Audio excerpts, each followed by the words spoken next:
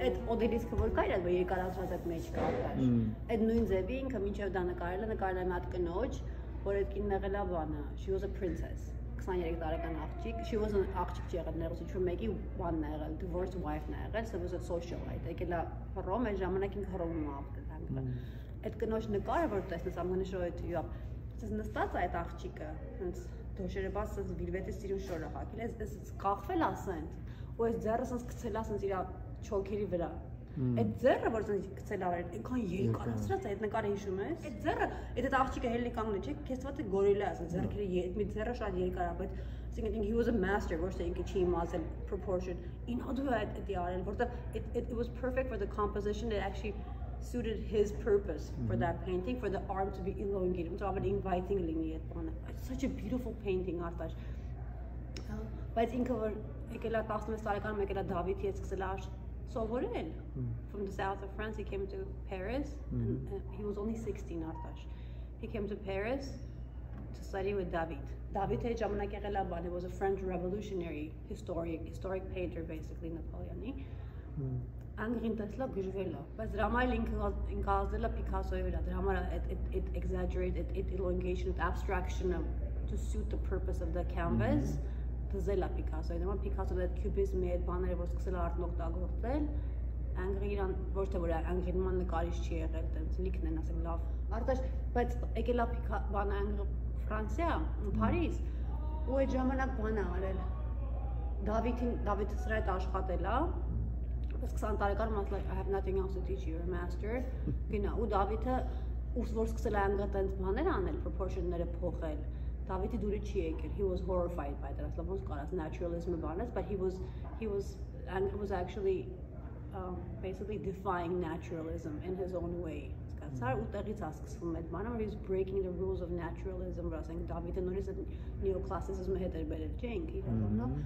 so anger actually breaks that pattern. Ուտեղից հետո արդեն որ Picasso-ը ման սկսում են գալ beginning of the 18th century or the end of 18th century, այդ աղջիկը որ գալիս է իր ստուդիան, ինքը արդեն ամենահայտնի նկարիչն է, he was one of the best artists in Paris living at the time, he was very wealthy, he was well respected, he was like top of his game. Այդ կինը որ գալիս է իր ստուդիան ամտնում,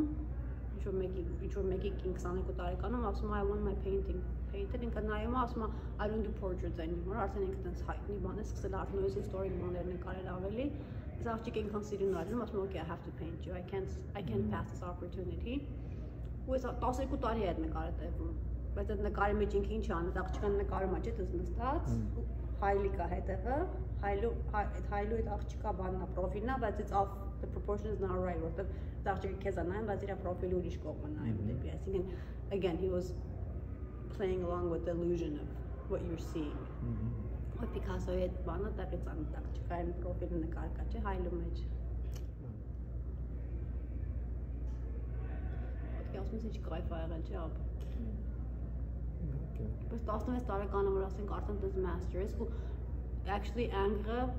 Rembrandt, Titian,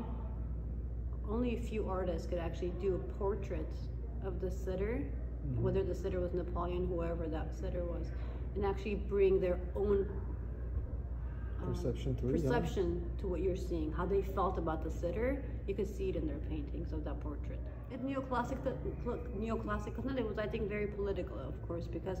I think you have to consider the timing of everything. Just like art historian, was I think Napoleon այդ ամեն ինչ էլ ասենք revolution-ը իր այդ ինքնիրան ինտրոնանել այդ ամեն ինչը ոնց որ իրանք հետ են անդադ ուզում բերեն այդ classical value-ները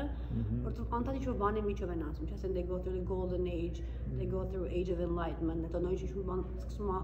կամաց հետ գնալ, նույնիսկ հետ են բերում դա որտեղ իրաց համար value-ն դա է ինչ-որ ձևով էլի ասենք այդ classicism-ը ինչ-որ value ունի որ ասենք կորցնում են իրաց համար թե կորում է դա սկսում է